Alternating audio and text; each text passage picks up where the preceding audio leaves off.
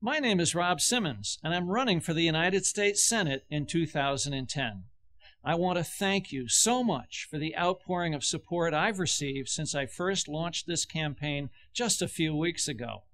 I've heard from people all around our state and all over the country, at tea parties, town halls, and campuses, that it's time for a change.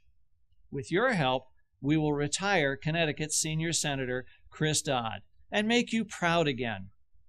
Years ago, as a young Army officer, I raised my right hand to swear an oath to uphold the Constitution of the United States of America. I believed then, and I believe now, that public office is a public trust, and my whole life has been one of public service. I've served my country at home and abroad, and now I'm ready to go to work again for the people of Connecticut. And that's the problem with Senator Dodd. He's forgotten that he serves the people of our state, not the other way around.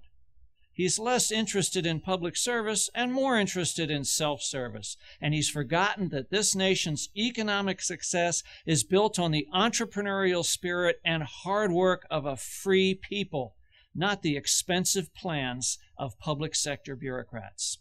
It's time to shake up Washington. And with your continued support, we can do it. Thank you.